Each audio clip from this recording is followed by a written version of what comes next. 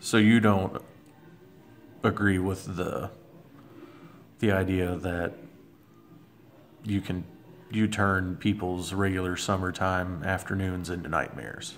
Oh, they've done such a hatchet job on my family over the years. I mean, let's put it this way.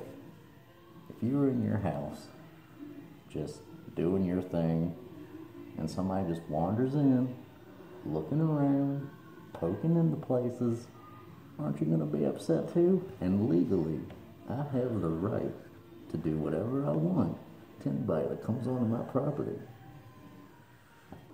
And I'll tell you what, I don't give a fuck what Obama says, he's not coming after my chainsaws. I'll tell you that right now. I'm an American voter, and I have a voice. And you think it's part of the Second Amendment right to wield chainsaws at people? I'm bearing arms.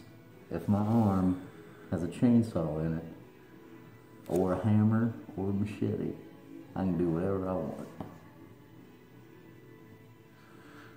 Okay. Well, you want to show us the butcher room?